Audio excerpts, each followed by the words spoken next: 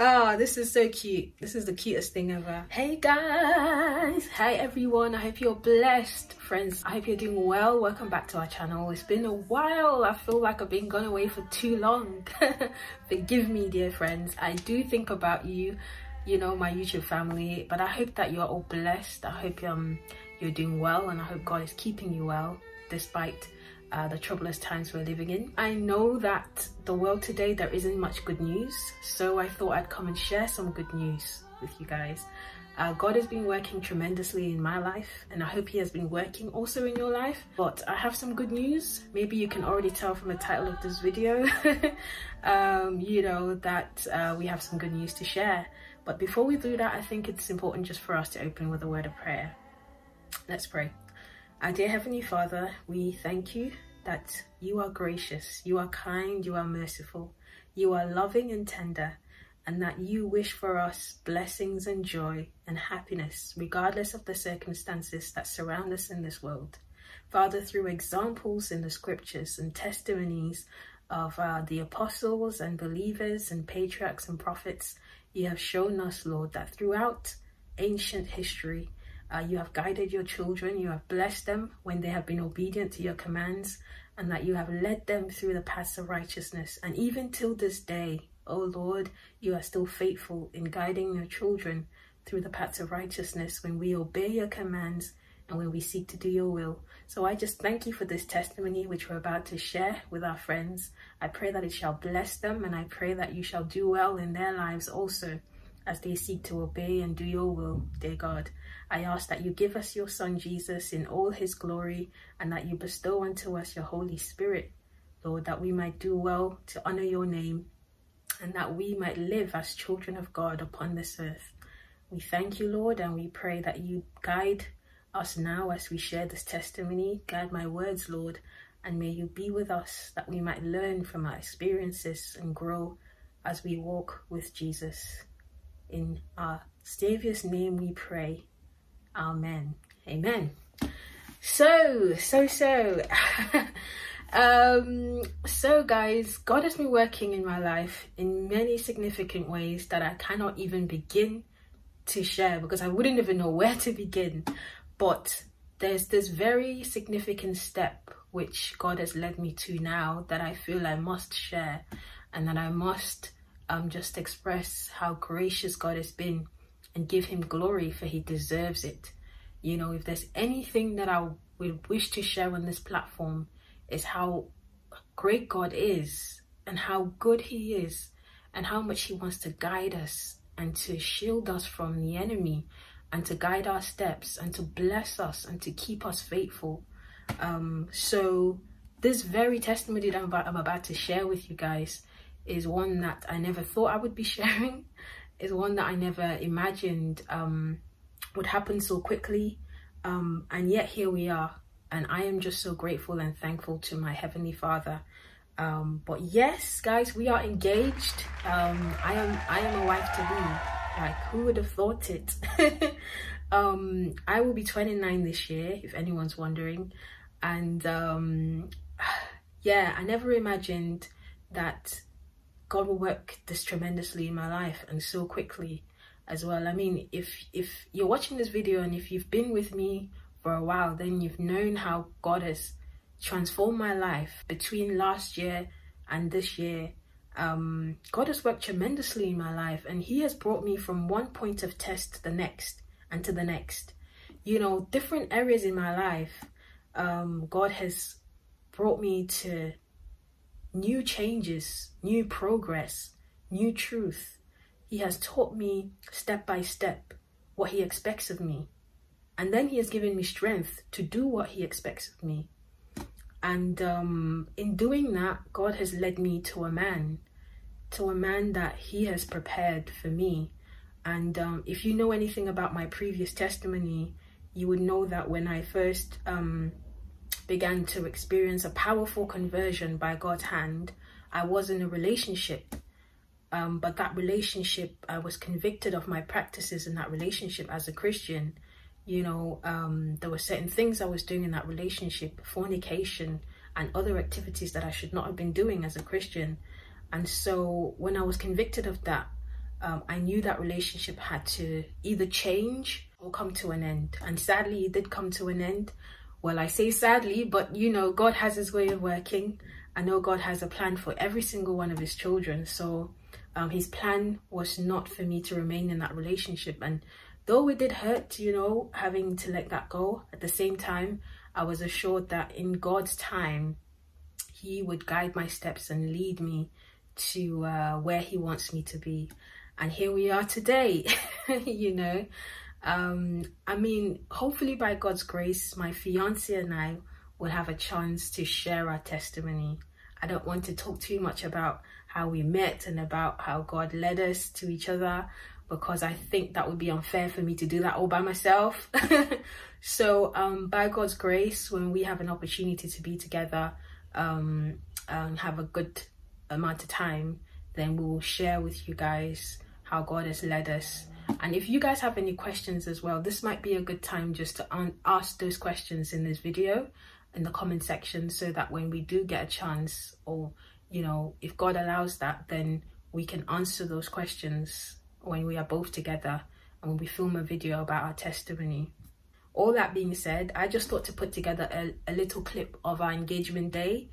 It was a very lovely day, and although it was all done behind my back, you know, credit to my brother and my fiance, they did a good job in just planning it, and it was very simple. My fiance, he knows me, and he knows that like big fancy proposal, not me. And it was a very lovely day. We went to the Birmingham Botanical Gardens. It's a city not far from where I live. The flowers were amazing. It was a lovely day. We did have some rain, but God managed to hold the rain for us for some time. And you know, this was only a week ago, by the way, so it's still fresh, it's still all new, and I'm still, you know, digesting it all. Through much prayer and fasting, we were assured that God wanted us to take this step and to move forward in faith.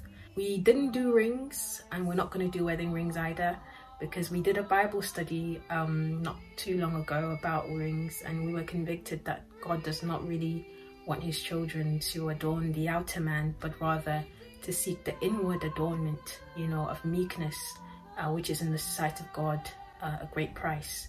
So we were convicted of that, and my fiance actually proposed with the Bible. So this is the Bible he proposed with. It's got our names, and I don't know if you guys can see, I'll put a picture of what's written inside. And this is basically what unites us and binds our promise to each other of marriage and of commitment to each other. And it was just a beautiful, I mean, purple is my favorite color, so this is like my special Bible. I mean, the best gift I could ever ask for. It's exactly, I mean, if I was to pick, I couldn't have picked a better gift. So yeah, this is what glues us together, you know, the word of God and Christ as our savior. This is what binds us to one another. Not a ring as such, but you know, we do not condemn others who are choosing to use rings. I think for us, we just prefer to do things the way that God would have us do it. And it's been that way in my life, that every time I've chosen to go God's way and to obey his commands and to do things the way that he wants me to, whether it's in my diet, whether it's in my dress, whether it's in what I watch, what I listen to, all these different areas, even in my business, in my work. God has certain principles that he wants his children to live by. And as I've been learning and growing in the knowledge of that, so God has been leading me to more understanding and to more blessings. And I just wanted to encourage you guys that do not hesitate to obey God's word. I know it might be hard if we find ourselves loving that TV program, loving that music, loving that whatever that we love to do, you know, in the world, and God's word is convicting us to stop and to turn and to repent and to change.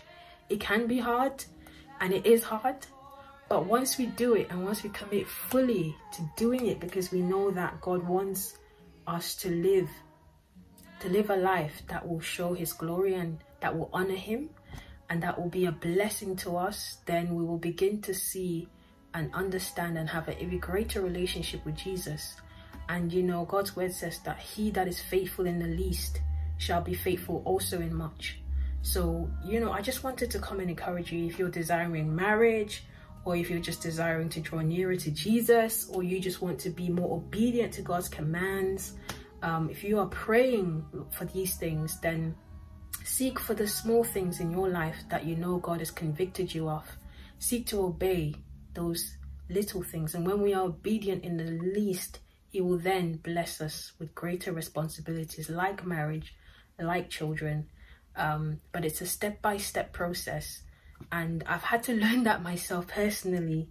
And the reason I share this testimony is just really to confirm that God's word is true, that when he says he will do something, he will do it. He will, and he does, if we would just obey. Really, it's a choice that each one has to make for themselves. And I've come to learn that marriage is an institution that God wants to bless his children with. Marriage was created by God, and marriage is an institution that God joined together, man and wife.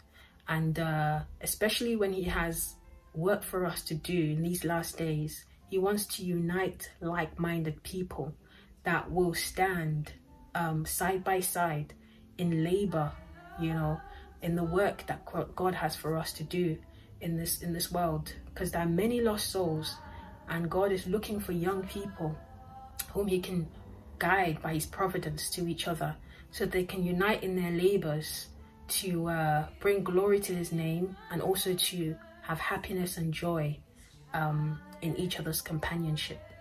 So all that being said, I just wanted to come and share this good news so that it might bless you, because it's been a blessing. I mean, the more I contemplate how good God has been, the more I feel I owe him so much. I owe Jesus my life, and the least I can do is share this blessing and share with you guys how good God has been, that you might praise him with me, that you might glorify him with me, and that you might give your life together, you know, with me to the Lord, and that he will guide your steps and lead you to his purposes, for he's able to do that for us. So I'll leave you on that note. I hope that you enjoy the little clips from our engagement day, and like I said, my fiance and I, hopefully by God's grace, will have an opportunity to share our testimony together. So stay tuned for that, and for now, I just hope that you like and comment and subscribe, and join us on this journey to Zion as we go to the land of promise together. May God guide and keep you, and may his blessings be upon your life. In Jesus' name, amen. Amen. Stay blessed, guys. I'll see you in the next one. Bye for now. Bye.